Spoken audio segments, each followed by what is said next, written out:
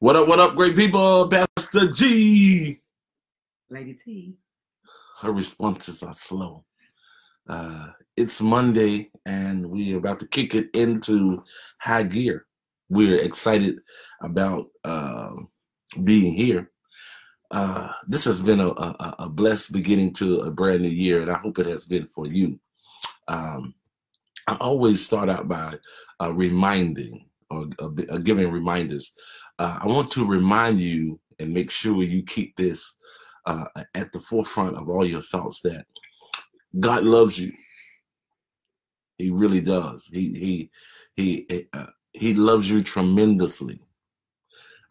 God created you for something special.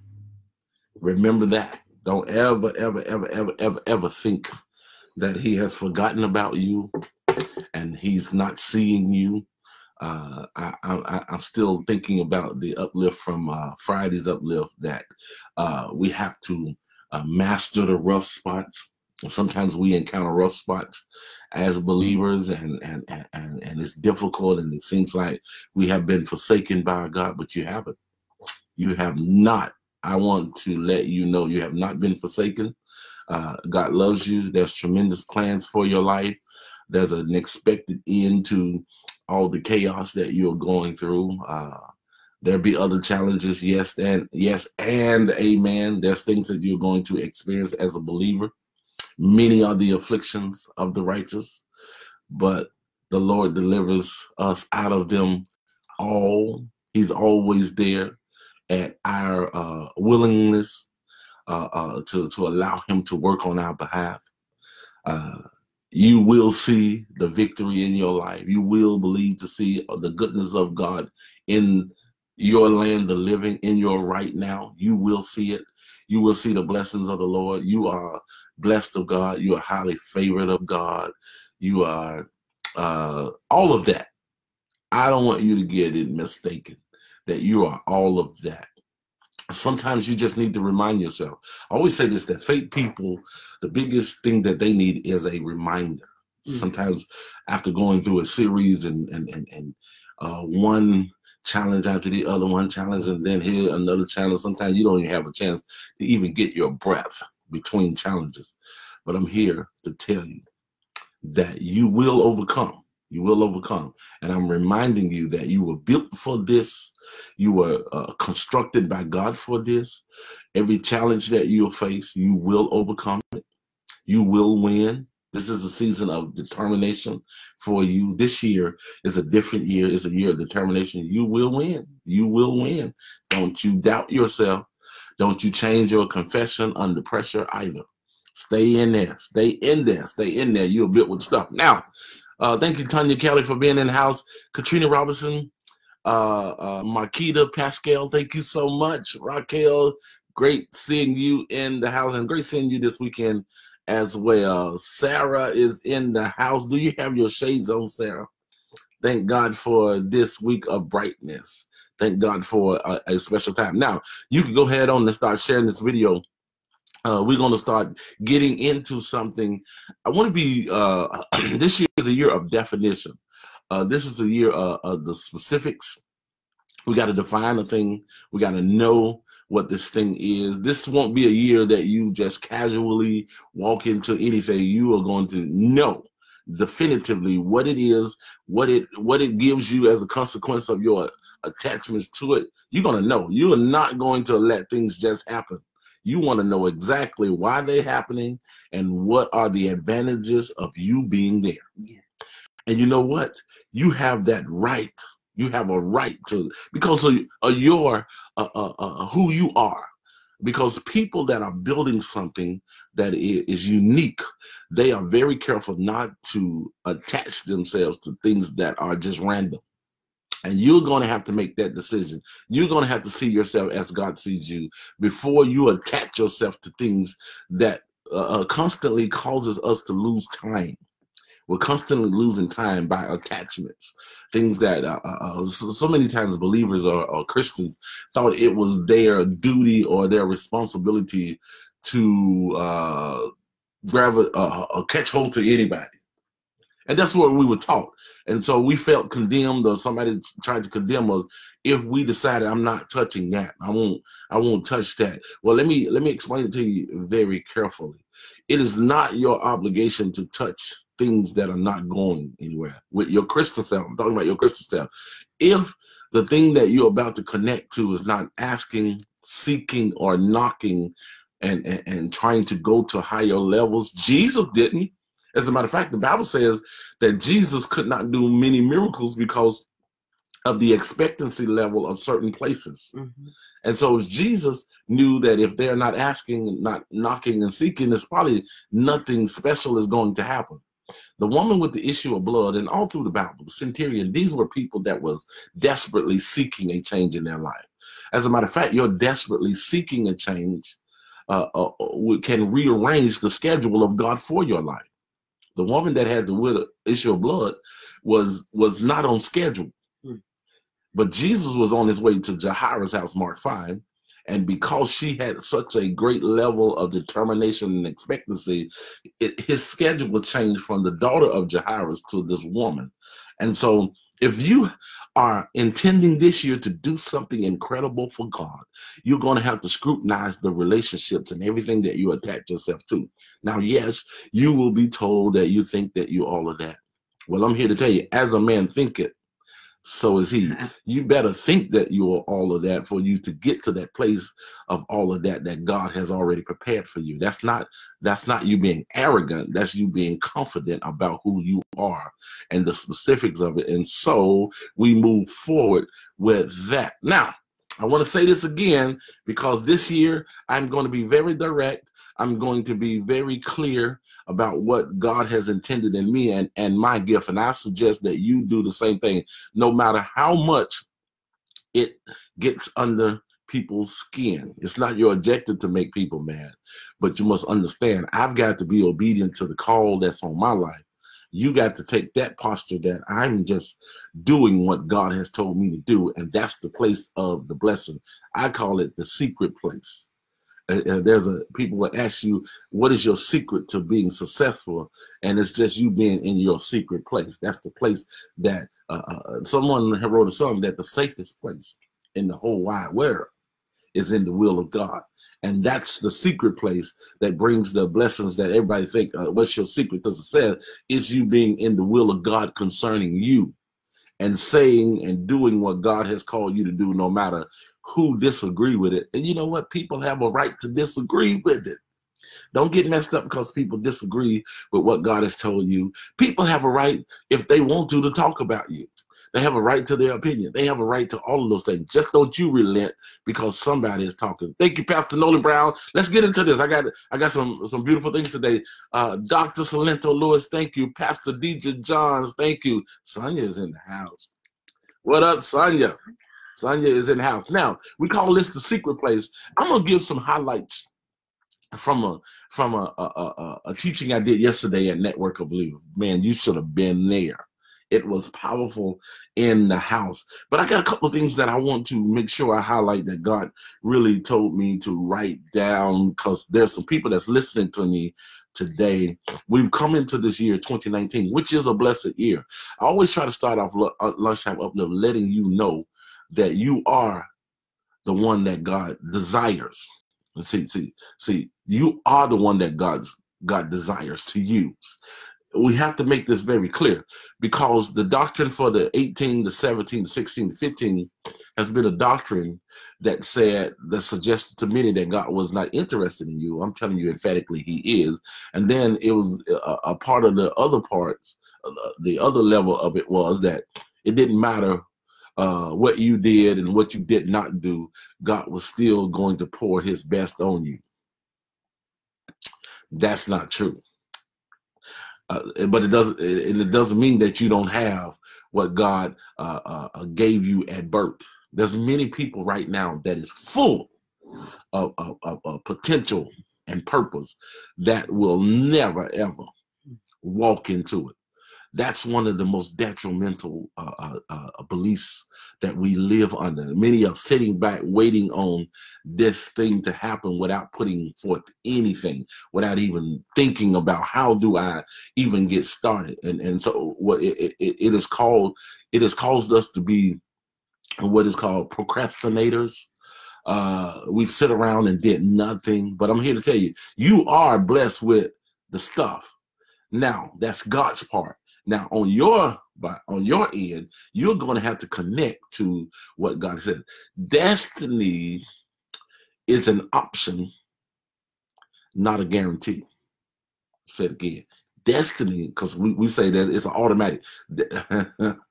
Listen to me. Destiny is an option, not a guarantee. I've got to agree before I get the guarantee.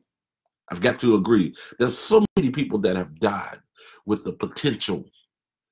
The world knew what the potential was, but because of bad decision, not connecting, things didn't go right. We have to be in a place that we learn and we make the right decisions. You have to study, as the scripture says, to show yourself approved. This has been written there all the time. But here we are. We have people that tell you it doesn't matter. Just be you, just be there. What if the you that you have been is not the you that you need to be?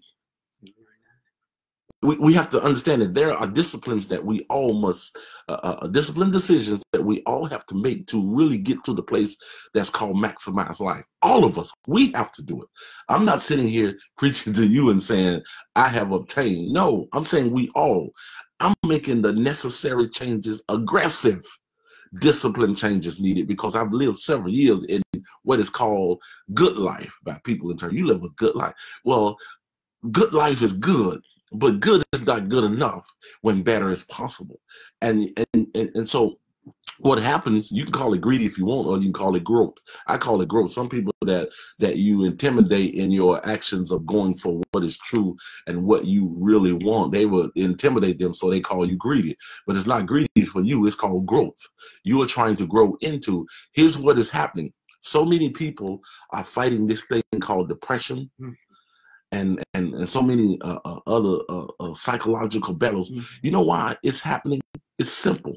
You are an underachiever because your bar has been set so low, and you can reach the low bar easily because you're so blessed and endowed with the gift, and you set the bar so low because of the thinking of your surroundings. And so what happens as a consequence? You are bored or you are depressed. Because you're not maximizing your life, because you're trying to make sure you don't get on people's nerve. I want to make sure I don't want to get on. No, there's so much more for you. Yes, when you make the decision that I'm going for it all, what happens?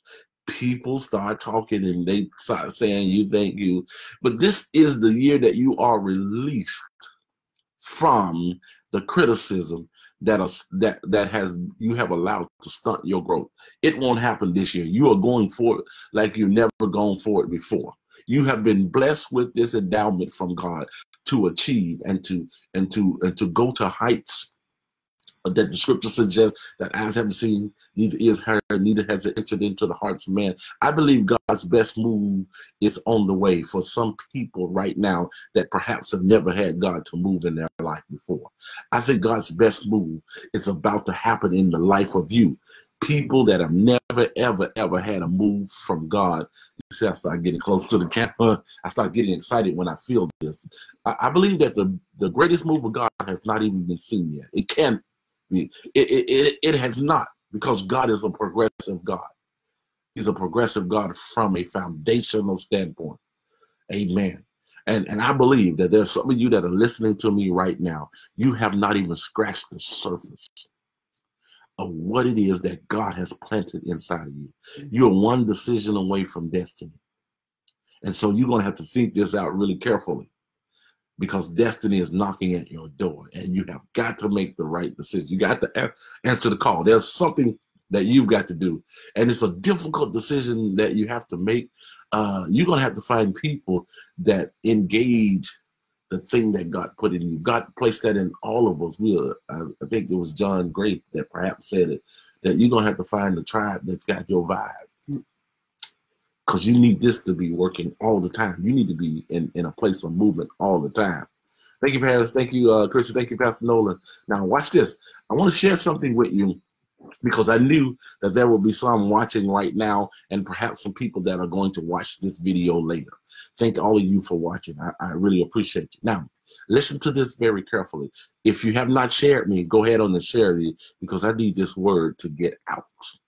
I need this word. Thank you, Sean Crutchfield, Gayla Watson. Thank you so much.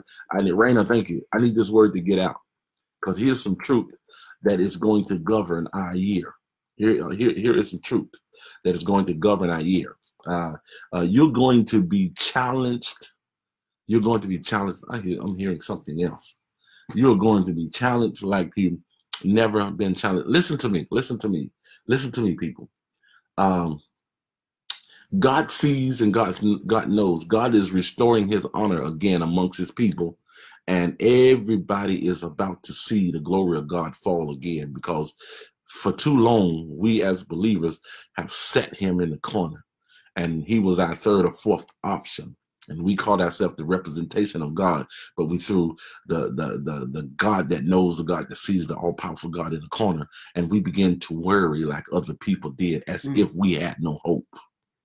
And that's been the gist of it. We came up with solutions to problem by our own power.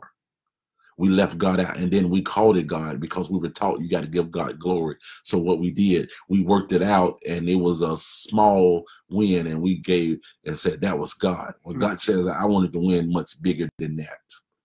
I wanted to do something that your power. Zechariah says that the 4th chapter, he says, it's not by power nor by might, but by God's Spirit, saith the Lord. What he's trying to do in you is something that only the supernatural power of God, now I'm talking, can produce in the life of people that perhaps have never had him move on this level. You think that you are disqualified. You think that you don't even, what is that?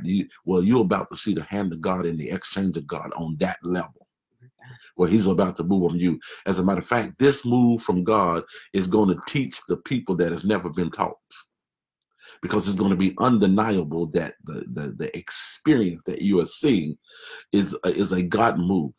It's going to bring reverence and awe again to the body of believers and then the onlookers as well. You need to hear what I'm saying today. It's about to be an incredible move of God. You can share me. Go ahead. Share me. Thanks, Sky, for being out. Share me. Now listen to this. This is very important. Believers, stop inboxing me, please, with these messages about terror and about all of the things that are happening. I cannot believe that the body of believers are so afraid of all of the hoax that we see. We're breeding fear. The very design, the very thought of us spreading as if we have no hope is in a complete defiance of your supernatural God. It's because we don't know who he is, and it's because we have not seen a move from him. We have not seen, so we are scared. We think that we fall in the category with the others that have no hope. Well, you are blessed by the best. And you're going to have to hear again what God, this is why there's such a radical change in leadership right now amongst the body of believers. God is raising up the kings in this season that are going to know the word of God and going to protect the people through the word of God. We are hearing about all kind of hoax, and we are breeding fear. We are even allowing it to happen over the pulpits, telling people what to watch out for because it's crazy out here. And yeah, it is crazy out there. But there's a place called secret. And if you can get into that secret place, the scripture says very clearly, if you can get in that secret place, I want to read that. Let me find that because I got something else I need to say very quickly. Psalms 91, verse number 1. Hear this for those of you that's right now that think that you've been left out there alone and it's just up to you to try to figure out how this life is going to happen. I want to speak emphatic and very definitive to you. You are not left alone. Your God is God, and he sees you. If you will allow him for one time to work out the situation and let him direct your path, you will see significant change. You've been trying to work it out and then invite him in to finance your bad decision. He wants you to consult him first so he can give you the decision to make. Mm-hmm. In all your ways, you're going to have to acknowledge him first, and he will give the direction and the path to go down. Are you listening to me? I needed to drop this in. I'm going somewhere else. And so I want to read Psalms 91, the secret place. Now, here's the emphasis on this protected place, this secret place, this dwelling place that provides a provision for those that can't provide for themselves. Here's what Psalms 91 said. It says, he that dwelleth in the secret place of the Most High. Now, he that dwelleth in the secret place of the Most High. In other words, there is a secret place of the Most High. And he said, whomsoever will make a decision to go to that place. Whosoever will make a decision to go to that place, that is the secret place. It's not him making you come. It's him saying, I'm here, you can come. He that dwelleth in the secret place of the Most High shall abide under the shadow of the Almighty. Now, listen very carefully. Everybody is not in the secret place. So that means that everybody is not under the shadow. So that means that everybody don't have the covering. This is believer and non-believer. Everybody is not in the secret place. Everybody is not under the covering. Everybody's not under the shadow. Now, if you are in the shadow, as the scripture just said, shall abide under the shadow, right? You know that you got to be very close to be covered by a shadow. Right. You got to almost be attached to be a part of the shadow. So if the Bible is saying something, there's a closeness that must be obtained to be in the secret place that provides a covering. Everybody is not there. He says, he that abideth in the secret place. Have you discovered your secret place? Or are you running to the same place that everybody else is running to? Let me say it once again. If you're running to the place that everybody else is running to, then it's not a secret. That's simple, right? If everybody else is running there, then it's not a secret place. Let me move on, because this is getting interesting. I will say of the Lord, he is my refuge and my fortress, my God, in him will I trust. Surely he shall deliver thee from the snares of the fowler and from the noisome pestilence. He shall cover thee with his feathers, and under his wings shalt thou trust. His truth shall be thy shield and buckler. Now, I'm talking to people that are afraid and don't know what to do in this season, that you're hearing all the stuff on the news. You're watching all of the things that are coming down. You're getting these chain inboxes about terror attacks and about all that stuff. I'm here to tell you that there's a secret place that you can abide under the shadow of the Almighty. Remember, shadow means that you're real close. Remember, if everybody by general consensus is going there, it ain't a secret. Okay. He suggested that you find that secret place where you find your special shelter from the thing that is plaguing you or has threatened you. It is there and it is available right now. Now listen to what the second verse says. After I have gotten in the secret place, I have made the decision that I'm going to find my secret place. I made a decision. I'm going to be close enough to God that I'm under his shadow. I made my decision. I'm going to make him my covering. Then he says, verse 2 is applicable to you. What is verse 2? I will say of the Lord. He says, you can't say this of the Lord. Your testimony is not true until you got in the secret place. Woo. Your testimony is not true until you got under the shadow. He says, until you come close and find the secret place, don't be trying to say you're just talking random words. This is why resolutions haven't been truthful as we thought they were going to be, because we come into another year and we didn't seek the secret place. We just made a resolution. I will say in my resolution, he said, you can't say until you're in the secret place. You can't say until you're under my shadow. Because your words will only carry weight when you're in my presence. Because when you're in my presence, you can hear what I'm saying and you can echo to the world what I've just said. What made Elijah so powerful in 1 Kings 17, verse number 1. You know what made him so powerful in his word? Let me show you. The Bible says he was in a secret place. I ain't never seen that, Pastor G. Well, let me open it up to you. Let me unpack it to you. It says, and Elijah, here it is, 1 Kings 17, it just dropped in my spirit. I'm off the chart down. Let me go. It says, and Elijah the Tishbite, who was of the inhabitants of Gilead, said unto Ahab, as the Lord God of Israel liveth. We'll look at what he said. Before whom I stand. Right now, I'm in the secret place. I'm standing in his presence. You don't see him because it's a secret place. But I'm about to speak from this secret place, and you're about to see God perform what I just said because I'm standing right in the front of him. Before I stand, there shall not be dew nor rain these years, but according to my word. But in other words, but according to what I'm about to say, because I'm standing in the secret place before the Lord. In other words, I don't care how impossible the thing that I'm about to announce to you is in your eyesight. I have confidence that it's going to happen because I'm standing in the presence of God. I'm standing in the secret place. I'm standing in and abiding under the shadow. I won't leave his presence. So I know that what I'm about to say is exactly what God said. Yes. Woo. Then it said, if you're there, then I will say to the Lord, he is my refuge. Now I know that he's my covering. Now I know. Now let me skip down because I'm speaking to those that are getting it twisted.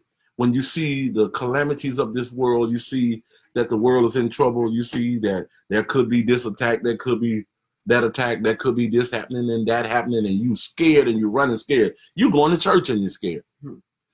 As a matter of fact, when you get there, your preacher's scared.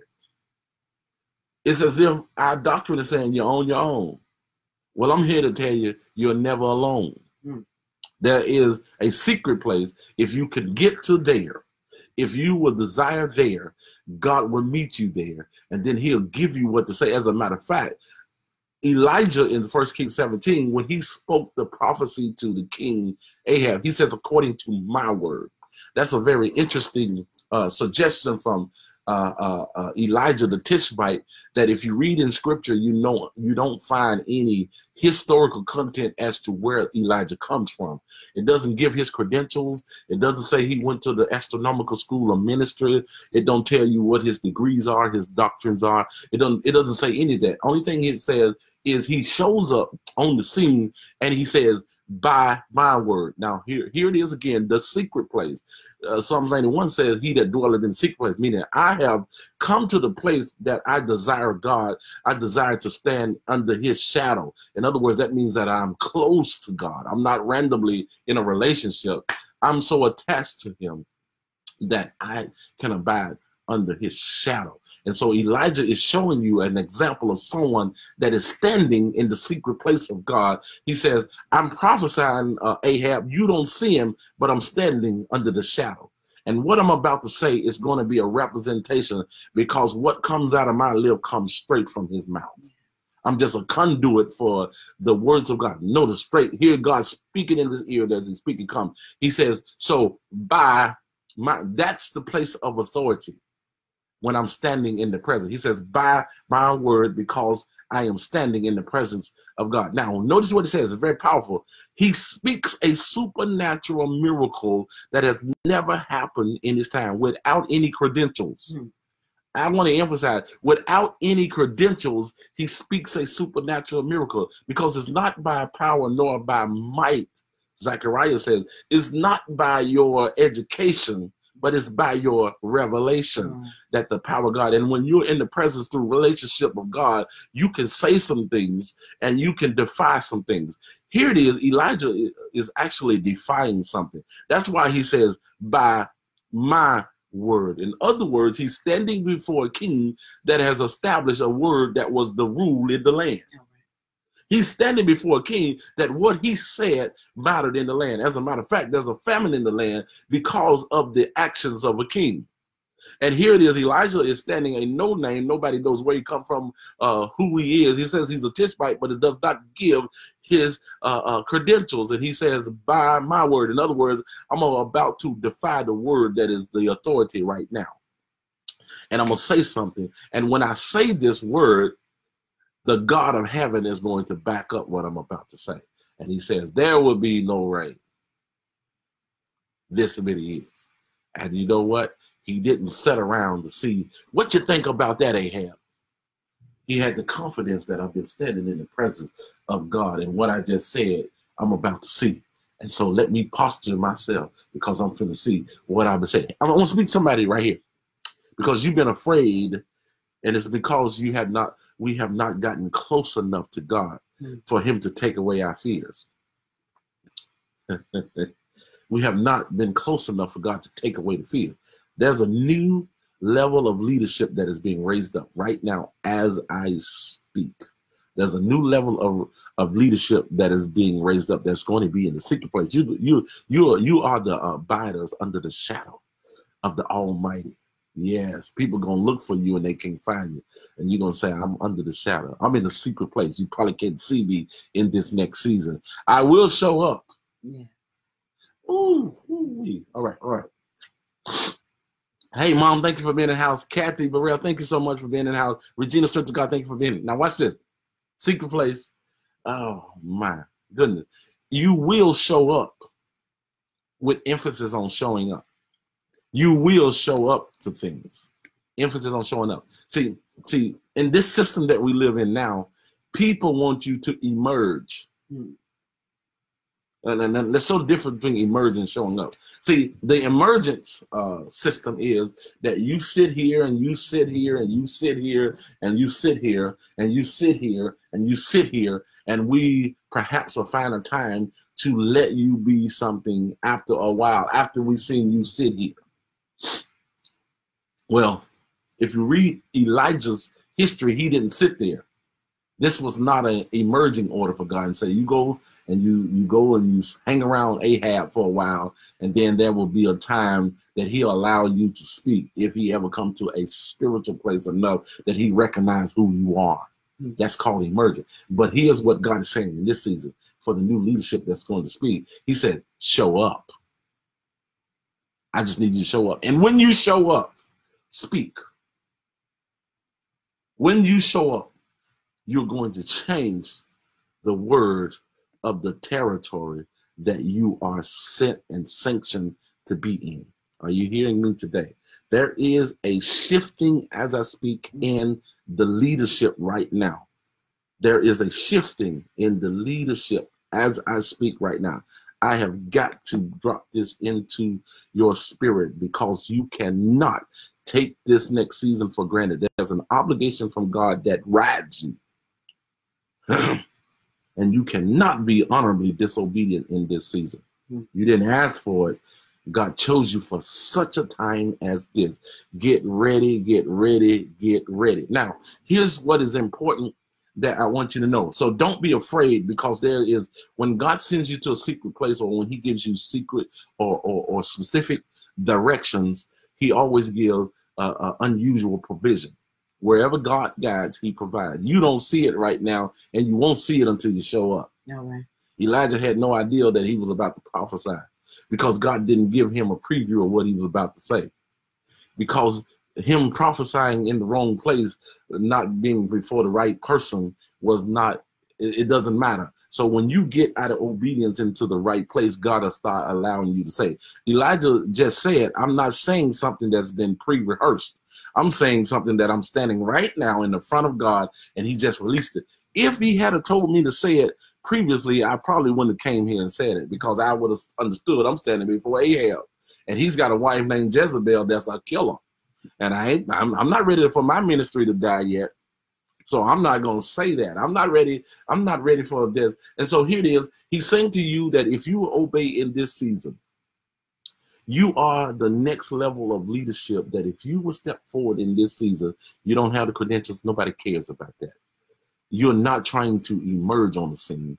God is saying you're going to show up, and you're going to speak what he said, and he's going to allow everything that you say. You're about to change an entire world with what is about to come out of your mouth. Are you listening to me?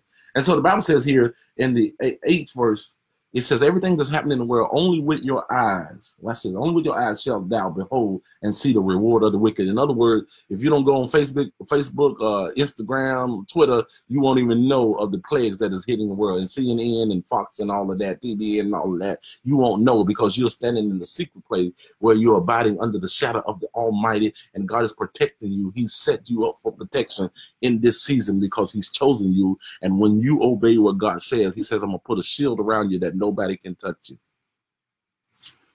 Nobody can touch you. Now, watch this. Proverbs chapter 25. Thank you.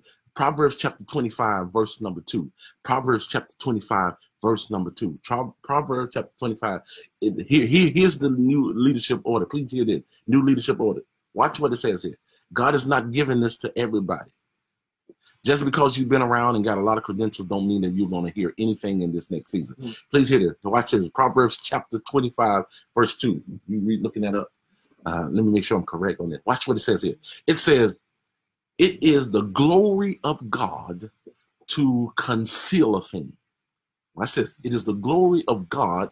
It brings glory of God to conceal a thing, but it is the honor of a king to seek it out. What is that? Proverbs. It dropped in my spirit. Let me read it. Let me read it. It is the glory of God to conceal a thing, but the honor of kings is to search out a matter. Now, this is a very powerful passage of scripture because I need you to see this. Now, watch what he's saying. God get glory when he conceals a thing, and when kings, his leadership, say, I want to know what the heart of God is, and I'm going after what he has hidden from everybody in secret. This season is filled with revelation. They're called secrets. God is not giving it to everybody. It's there and it's available. But the Bible just said it is his glory to conceal. In other words, if you are not hungry, you are not hearing. If you are not hungry, you are not hearing. If you are not going after God, he's not revealing to you. Now, you're going to come up with some clever words. Remember, in everything God has created, there's an acceptable substitution, or what is called a counterfeit in the devil's world. He's already constructed an acceptable, almost replica of what God has created. Please hear me on this. And so it's not surprising that when we look at church application, Ephesians 4, and they call the 5-fold application, rest assured that there is an exact replica, an acceptable substitution that the enemy has already constructed, and most won't know because their discernment level is not there to see. And so when God says, I have concealed the thing and I'm only giving it to those that have sought it out, and you have to be a king to even see what God said. You have got to be designed for this next level of leadership for you to even hear. If you are not in God's design, you will hear some things and it'll sound exactly like what God has said, and you won't know because you have a discerning spirit. And most things that happen, God always, listen to me very carefully. When God places a thing out, the enemy hears it as well. And he issues, again, an acceptable substitution. It looks. And so what happens if I am the man, if you will, and with the emphasis on the man, I am the man. If my attitude and my narcissistic spirit is I am the man, what happens when people put a demand on the man provides the people with something that has always worked on them. It doesn't mean that it's an inspiration of God. It's just, I know that you trust me. And if I'm the man, I'm going to say something that sounds like what you need when I don't even have a clue. I just got to remain in the position of the man. But this is a new season. I got to get there. This is a new season of leadership. God is shifting right now, and the glory of God is to conceal, but the honor for these kings that are raised, they are going to seek out what God has hidden in Revelation. That's why the scripture says there's revelation hidden from generation to generation. It was not God hid it from us. He hid it for us because he hid it for you that will seek after what he's saying. It's going to happen in the secret place, under the shadow, meaning that you're going to have a close relationship with God again. Not what's been presented, not what has been presented. There are many people right now. Let me get to this because God had me to write this. There's so many right now that's got big dreams. You came into 2019 with the big dream. You can still share me. You came into 2019 with a big dream. And you thinking that it's going to happen without God on board as the master, as the leader. Forget it. It's not going to happen. I'm going to tell you right now, I got to be honest with you now. People are going to call me a hater because I'm telling the truth, but who cares? There's so many right now. I see it. I see it. You got a big dream. It's going to happen. I got to say this because I'm the one that loves you, because I'm going to give you the instruction. All of us. We all are having to take inventory in this season. God says he will not just be a part of your process. We come up with the dream and we bring God on board because we need financing for this great idea. Here's what God is saying. He will no longer be just included in your saying God did this. He want to be the one that make the decision, and he wants you to have the discipline enough to say, if he tells me to change everything, I'm ready to change it. I'm ready to do it. And this is why he says this is going to happen. It's going to be a God design, because he says with you in the condition that you're in, if he allowed you to get to the place that you desire, flesh would glory. He would get no glory in it, because you don't want to make the necessary changes in your life to bring glory. There's so many that's got big dreams. You have not decided to make any changes in your life. And what you are living in right now is not bringing God's glory. It completely defies the word of God. I'm going to say it again. What you're living in right now is not conducive to what you are asking God for. He says, if I allowed you to go there, flesh will glory. I am not going to allow your flesh to glory in this season. Thank you very much. It's not happening. Now, for those of you that are ready to discipline yourself, if what you are saying and you are hearing from God has not required some changes in your life, you're probably not hearing from God. It is called that acceptable substitution, that the enemy will allow you to expend energy for year after year after year, hoping to come into the moment, and you only see minimal successes. It's only because God says, I won't let that glory in my presence, because you're not giving me the glory. You're trying to make your flesh glory. And you're calling it me, and you're saying, thank God for it. But he said, if you wanted to glorify me, you would do as Jesus says. He says, if you love me, you'll keep my commandments. Yeah, I told you to put him out. Yeah, I told you to put them out. Yeah, I told you couldn't live a life like that. Yeah, I told you that life wasn't pleasing to me. If your doctrine has suggested that God is going to be good with you not making changes, it's probably not the right one. I am sorry, but I got to speak what God has said. Here it is. The glory of God is to conceal a thing, but the honor of these kings is to seek a thing out. Here's the most important part of my text. It's called the secret place, and we're going to let you go. There's a new level of leadership that is coming as we speak. You can see the changes happening right now. They're happening. Here's what the new kings in leadership are going to seek out. They're seeking out the anointing again. They're going to seek out God's presence once again. They're going to seek, listen, hold on. They're not seeking tongues. Tongues is going to be a part of it. They're not seeking a gift. That stuff is without repentance. We're going to come to where we are not going to judge a relationship off a gift. That's one of the things that the tools the enemy uses to validate whom he wants to be in position. This is not about prophecy. This is not about speaking in tongues. That's a part of it. But the way that we're going to know whom God has put in position, it's by their lifestyle. They're going to seek the glory of God again. They're going to seek what his heart is on a matter again. They're going to seek his word and his direction again as to what should we do. How should we do this? It's going to bring the glory of God again back into his sanctuary called you. It's going to be your honor to seek out again what it is that God is calling you to be. You won't be caught up into what society and culture is thinking. You're only going to be concerned about what God is saying to you that brings him glory. This is going to change whether we are afraid and are scared and we are running, and the opinion of social media and all the other outlets is going to be the thing that drive us and we're going to make our decision based off what social media. They're not going to like me if I do this. They're not. Well, who cares? This is the season that you're not going for the likes. This is a brand new season. My brothers and sisters, this is not a branding season. For those of you that's trying to build a brand, it's probably going to be very difficult to see the supernatural exchange of God. God says he already have a brand built, and he's just looking for people that are ready to submit to what he's saying. So the new king are definitely going after the heart of God.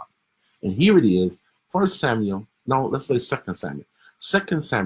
6, chapter number 6. We see a new king that is emerging on the scene. His name is David. One of the first things that this king has in mind is that now that I've been acclimated into the level of kingship, where is the Ark of the Covenant?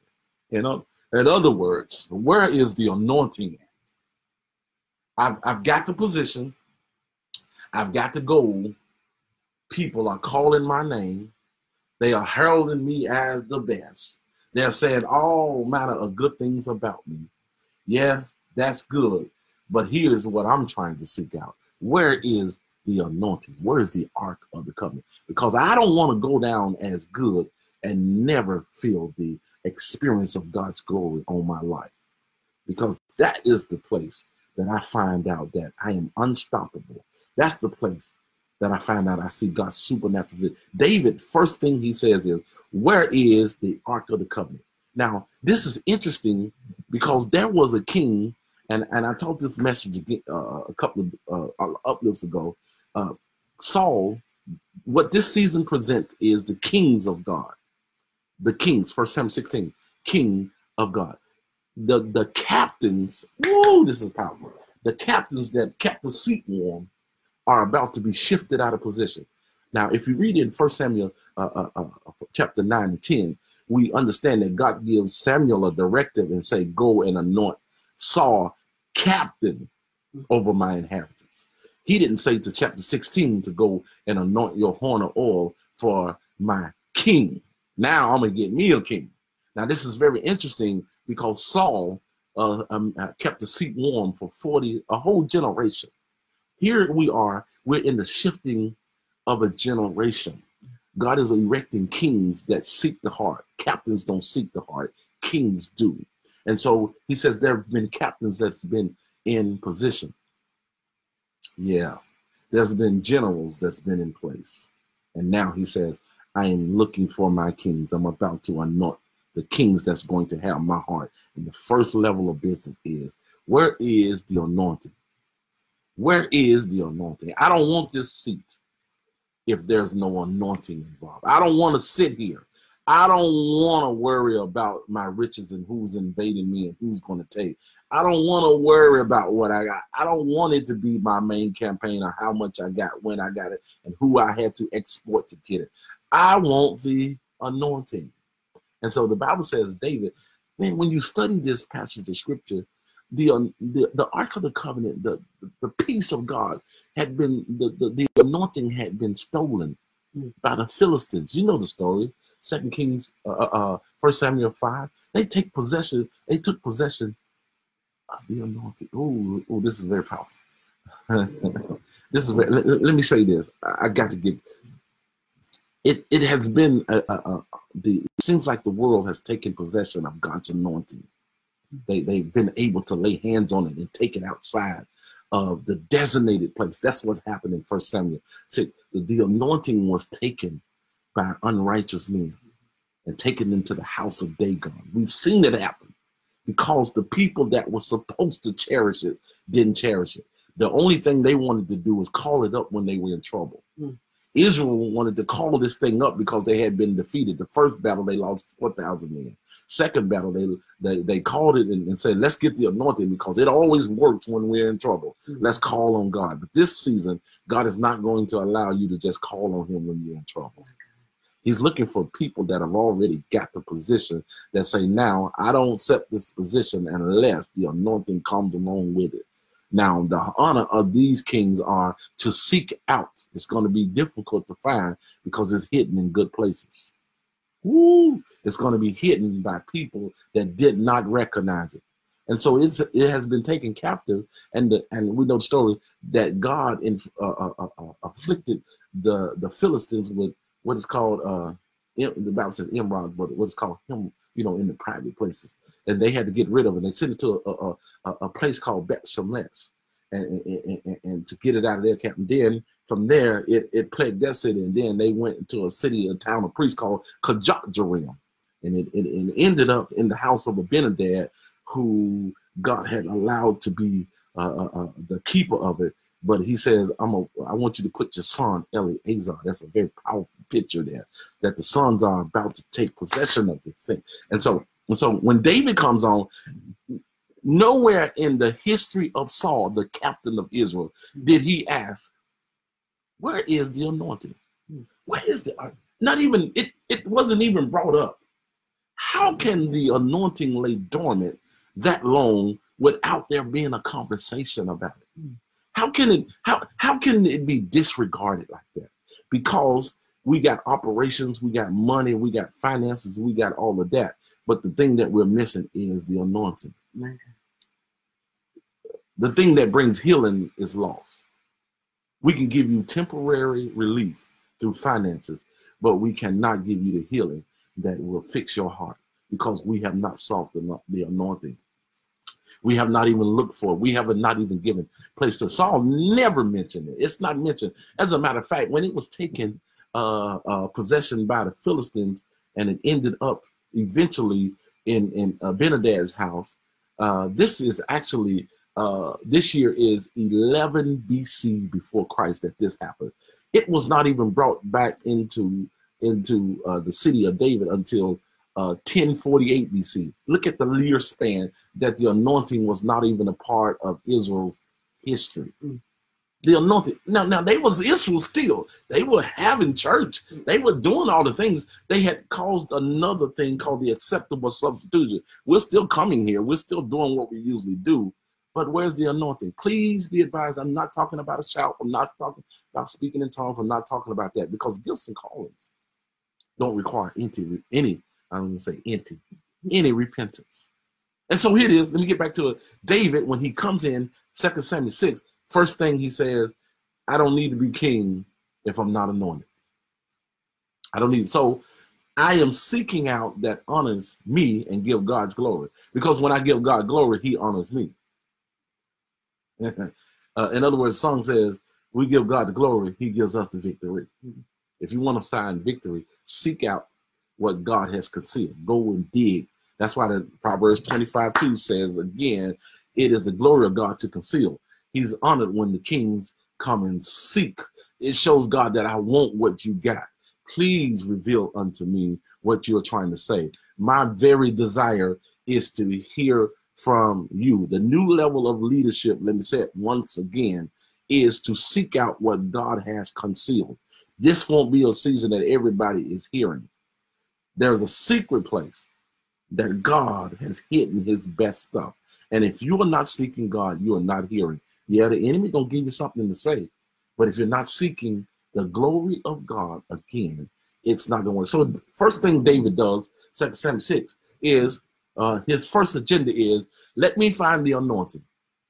Don't give me the riches if you don't give me the glory. If God's glory is not involved. And so he goes down to Abinadab's house to bring up this ark that is the picture of God's anointing. You know, the text says that the sons of Abinadab, what they did was they built this elaborate cart. Please hear this. They built this beautiful carrying device. They modified the carrying device. They said, we're gonna do this thing right. We're gonna modify the carrying device of this anointing. We're gonna come up with new ideas. We're gonna come up with new inspirations.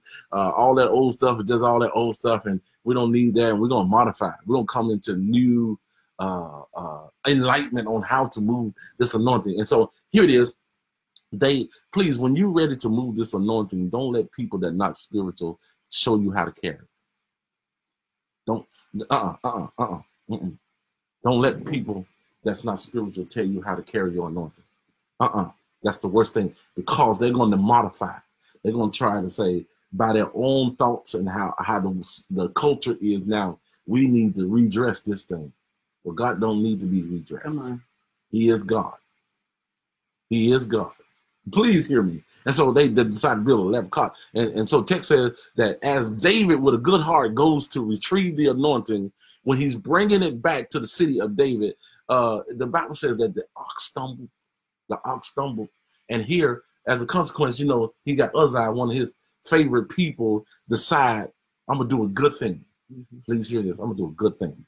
I'm going to save this anointing.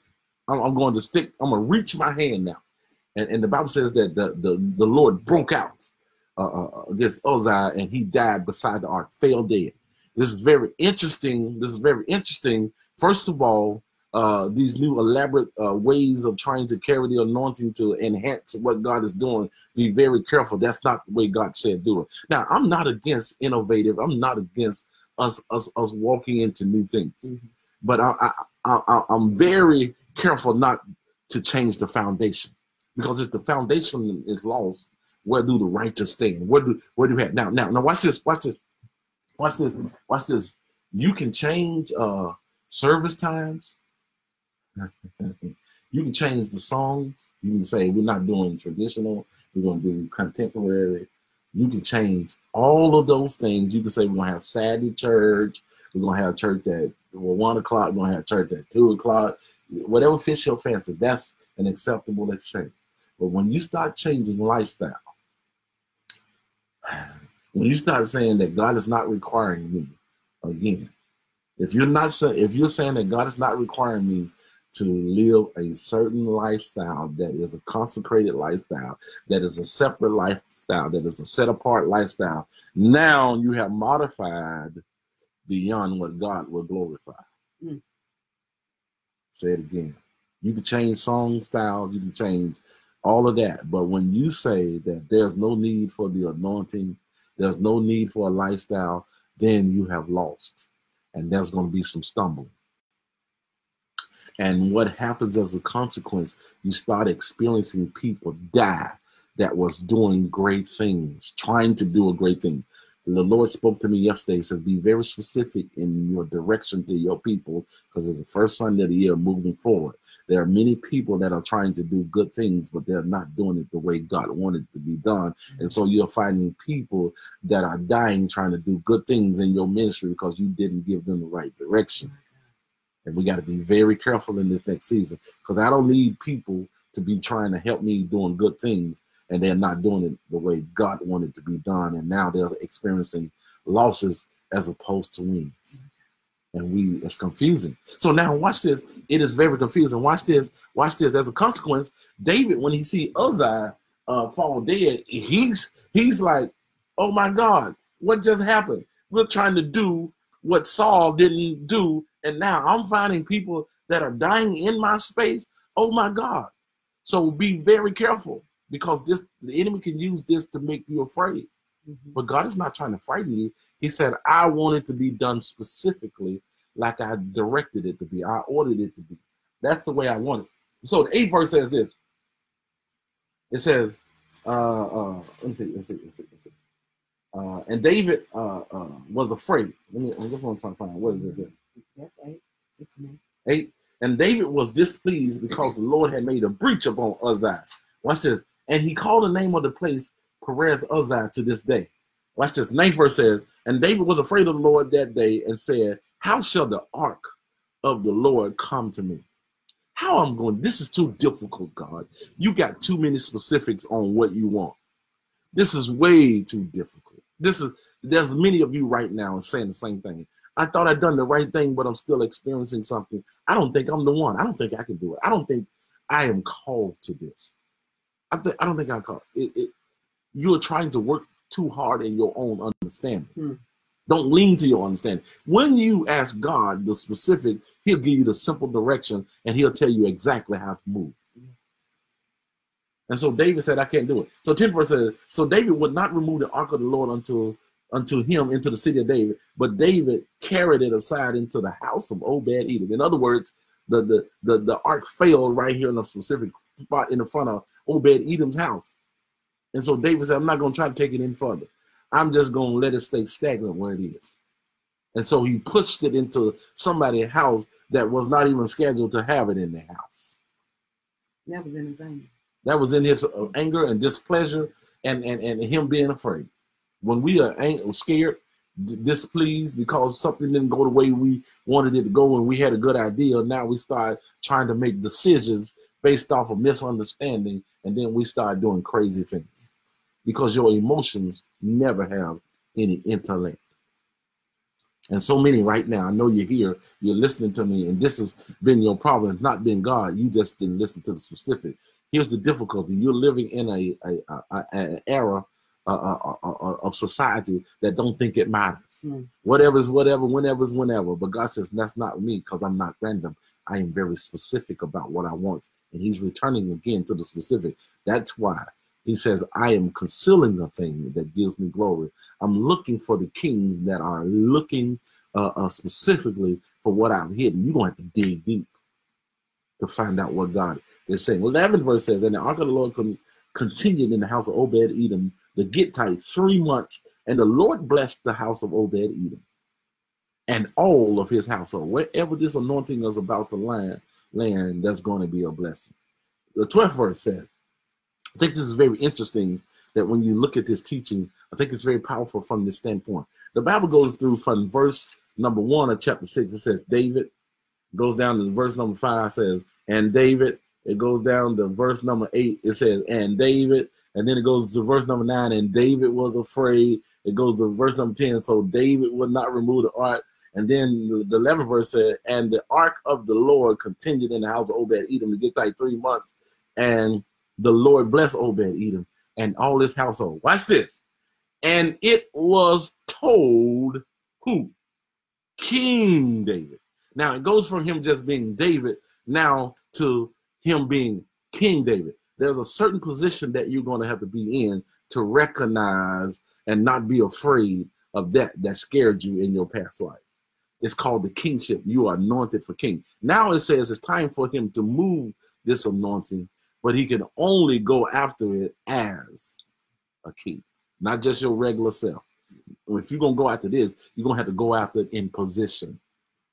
Here it is. God that conceals. It's God that conceals. But only the king. Only the king will seek it out. Yeah. Because he's given the direction to new leadership. Woo, he's given the direction to the anointing to new leadership. And so here it is. David, and it said, and it was so King David saying, the Lord had blessed the house of Obed-Edom and all that pertained unto him because of the ark of God. So David went and brought up the ark of God from the house of Obed-Edom into the city of David with gladness. With gladness. Watch what the 13th verse says. And it was so that when they that bear the ark of God had gone 6 paces. Now listen to this. This was not an ox bearing the ark now. It was they. It was sitting on the right men. This the anointing had to be carried by the right men. Oh. Not by beast. Boy, I could open that thing up right there. Not by beast. Not by beast. See, it stumbled at first because of the beast that was carried. Please hear me. This was carried by the right men that was sanctioned by God. Now, if you really look metaphorically in the spirit realm, a beast there's a word called bestiality. What does that mean? You know that. You are a psychological body. What is bestiality? Yeah, or having sex or intercourse with animals, right? Is that what that is? Please hear this. Please hear this. If you are a shepherd and you are sleeping with the sheep,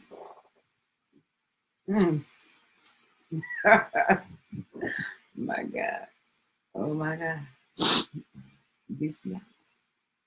so the anointing cannot be carried on beast. It's got to be carried on the shoulders of anointed men. I'm gonna move on from that one. And so it was when they that bear the ark of the Lord had gone 6 paces, he sacrificed oxen and firstling. Now listen to this. David, who is already rich. Watch this. It's very important that you hear this. Already rich. Now he says, it's going to cost me something to move this anointing or have possession of it. And so it says that once he got possession of it, he cherished it so much. He didn't say, I got everything. He said, no. David had a rule. And when he fell out of faith, he began to, God gave him 3 choices as to what his penalty was going to be. But he chose penalty that would affect him. And then when he went to the question for Ariuna, this is 2 Samuel 24, 1 Chronicles 21. When he goes to the threshing floor, he said Ariuna tried to give him the threshing floor as a king. David says, I will never, ever give God anything that don't cost me something. This thing is going to cost you something. And so David's saying, look here, I'm the king, but I'm about to sacrifice something. And David danced before the Lord with all of his might. You're about to see some dancing. David wouldn't have danced if he had not accomplished and brought the ark back into the proper place. And then the Bible says he danced before the Lord with all his might. And David was girded with the linen ephod. Listen to that. David, the king, these kings in this season, is going to seek the anointing. Here is David. It's got the ephod on, the dressing of a priest. He says, because these kings in this season are going to be priests. We're going to honor God with our actions. We're going to put on the attire of God in us replacing the anointing, bringing it back in because of the reverence of it. Once again, he put on a linen ephod. So I got to do it right. The 15th verse says, so David and all of his house brought up the ark of the Lord with shouting and with the sound of trumpets. Can you imagine them coming in? And David has ordered everybody. You're going to dance, you're going to make a noise, you're going to shout because God has given us the desire to seek him. You're going to shout because God, you're going to recognize that the desire to seek him is rare in this season. And just because God has pricked your heart to seek him once again, that's enough shouting for. Everybody ain't got it. Everybody don't have it. They think they're right and good with what they are. Oh, that's powerful. I think about every day being a young man that I have the desire to seek his ways. 16%. And the ark of the Lord came into the city of David. Michael, now hear this. Now I'm going to shut this thing down. And so here it is. David is bringing this ark with dancing and shouting and glorifying God. And Michael, the 16th verse. And Michael, here it is. Michael is David's gift from Saul because he whooped Goliath. Michael is David's so-called gift because of a prior victory. Please hear me, my brothers and sisters. You're going to have to be very careful who you are in relationship when you move into this next level of glory. That's a close relationship that's going to have to be scrutinized in this next level of glory. Some gifts that you call gifts because it's a victory might not be applicable for your next level of glory. Now, here, watch this. 16th verse. There's an ark of the Lord came into the city of David. Michael, Saul's daughter, looked through a window and saw the king, David, leaping and dancing before the Lord, and she despised him in her heart. Here it is, somebody from an old regime, with an old mindset, from an old thought pattern, is looking at the new and despising it because it does not look like a superficial life of the past. He ain't worried about who think what about him and how what he got on and how much stuff he's wearing to prove that he's this. And here it is with an old mindset that somebody he's in a relationship with and in a close relationship is despising the new. Be very careful when God brings you into your new level, who you bring from an old relationship into this present, because they will despise, because they can only see the superficial and what was when God is bringing you to what is. Man, and she defies him in her heart. 17 verse. And they brought the ark of the Lord and set it in place and in the midst of the tabernacle that David had pitched for it. And David, here it is, he's offering sacrifice again. Here's what I got to drop into the hearing of some of you right now that's being talked about, because now you see the anointing of God is back in place and God has chosen you to give a sacrifice to. You're going to hear good people that you had a relationship with that should know going to say, you're giving too much, you're sacrificing too much. It don't take all that. Oh, I don't believe that you're going to hear it because we've been hearing it. You're going to ignore. You're going to do what God said because it is the honor of a king to go after. Everybody was not anointed to see what God is doing. So when you have good people, Michael was from the house of Saul. She should have known, but she had no idea. Why? Because her daddy didn't have no idea. And so when they start telling you you're doing too much, they don't know what it takes for you to be in order with God. Whatever sacrifices God, there ain't no sacrifice. You better watch out. Them people trying to take advantage. They trying to do this. Don't you listen to the devil rob you of God's order that brings blessings to your life. Let me move on. I don't want to get caught up into that. And as Ark came to the city, they might saw daughter look through the window and said, and they brought the Ark of the Covenant put in place. David pitched, and he burnt offerings and peace offerings before the Lord. The 18th verse said, and as soon as David had made an end of the burnt offerings, look here, in the public place, this is how him in public, after he did the public offerings, it blessed and blessing the people in the name of the Lord of hosts, and he dwelt among the people, even among the whole multitude of Israel, as well to the women as men, to everyone he gave, he dealt. Look at what David said. This new level of leadership is going to give bread to everybody. He said he gave cake of bread and good piece of flesh and a flagon of wine. So all the people departed, everyone to his house with provision, because new leadership is coming and saying, I'm dwelling among you and bringing provision.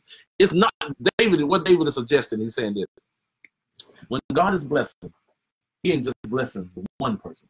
This blessing is in order for everybody to get a piece of it. It brings back the integrity of the body of the. It looks kind of strange when only one person is getting everything and everybody else looks destitute. So David said, let me share. Let me take away the reproach. Let me send you home with something. Now watch what it says in 21st. Then David returned to bless his house. And Michael, the daughter of Saul, came out to meet David and said, how glorious was the king of Israel today, who uncovered himself today in the eyes of the handmaid of his servant. And one of the vain fellows shamelessly uncovered himself. He said, I can't believe you keep your robe on and your watch on and your hat on and look like you were all of that. I can't believe that you would even dare to get common. I can't believe that you don't believe that it's the clothes that make you. I can't believe that you don't think, how can you dare bring dishonor to me and to all that we have built by being common with people? How dare you do that? That's what she's saying to him. Watch what it says. David said unto Michael, here's David's rebuttal to his wife, the gift that he got from her, the pastor. He said, and David said unto Michael, it was before the Lord. Here it is. He's recognizing where all his blessings come from. He said, it was before the Lord who chose me before thou father, and before all his house, to appoint me ruler over the people of the Lord, over Israel. Therefore will I play before the Lord. I'm going to dance like I never danced before. I'm going to give God glory like I never give God glory before.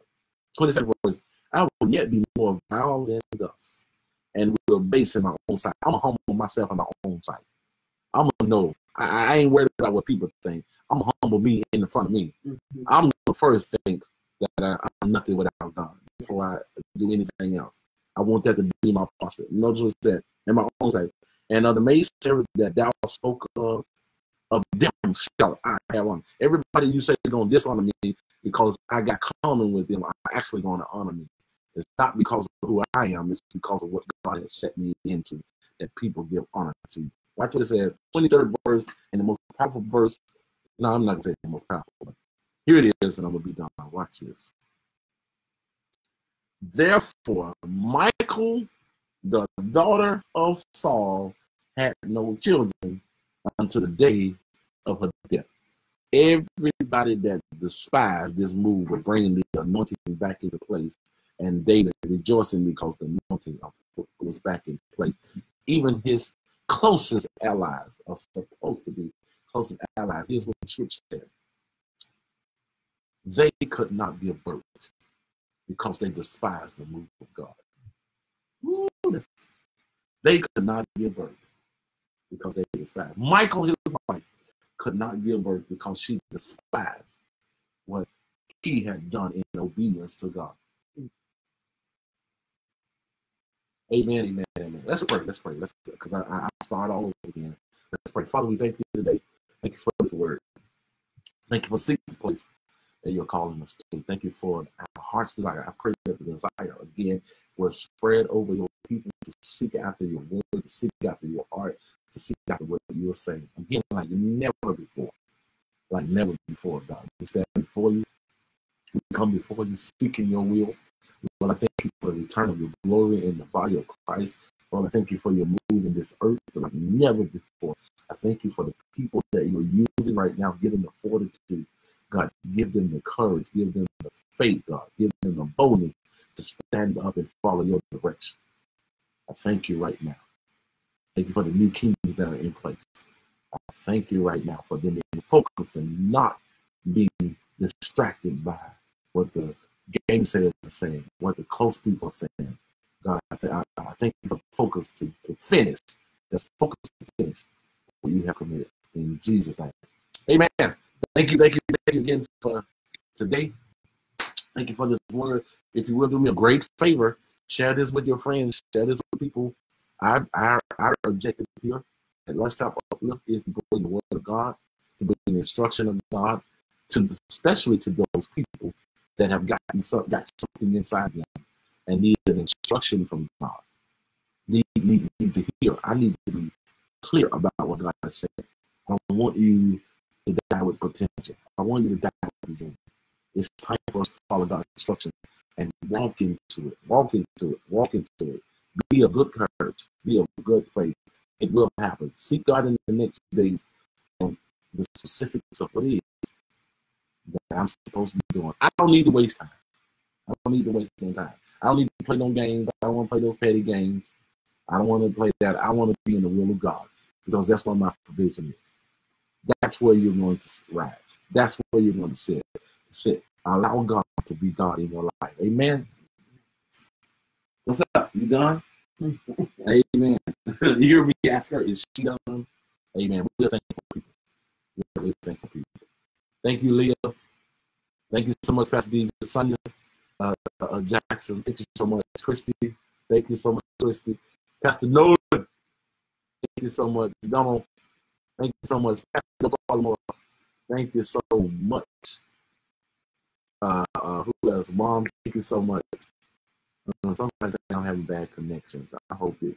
Mr. Lee Clark, thank you so much. Thank you so much. Thank you so much. Bishop Cedric Beard. What's up, Pastor? Bishop, blessings. Who else is in the house? Shirley Walker is in the house. Tambria White is in the house. Valerie, sister is in the house. Kathy Burrell, thank you, Kathy. Who else? Raquel, thank you so much. Kelly Allen, congratulations, Kelly. Happy anniversary to you and Steve. Who else? All right. Well, anyways, blessings. Go to YouTube. I have this up within an hour. Go to YouTube. Pastor G and Network of Believers. We'll have this up within the hour. For those of you that have a desire to sow a seed into this, if you have a desire, the address is there. Did you put the address in there, babe? She's already got the address in there. We are extremely grateful, thankful to all of you guys that have already done so. We really, really, really appreciate all that you've done and all that you do blessings on you. I'm doing 2 or 3 things at a time. I am multitasking, but I'm about to get out of here because it's time for us to go. We done spent, have you guys noticed that whenever my wife is here with me, I go overtime. Every time she's here with me, I go overtime. She pushes me to go overtime. Is that what you do, babe? She always pushes me to go overtime. And I thank God for it. Amen. Look forward to the blessings of God invading your space this year. For those that really want it to happen, I'm telling you, it's going to happen for you. You cannot imagine what you're about to see from your God concerning you, because he loves you just that much. So, holla, holla, holla, holla, holla, holla, holla, holla, holla, holla, holla, holla. All right. See you guys later. Thank you so much. We are out of here. Blessed week to you guys. All right. All right. Here we are. We're out. Love you. Peace, peace, peace.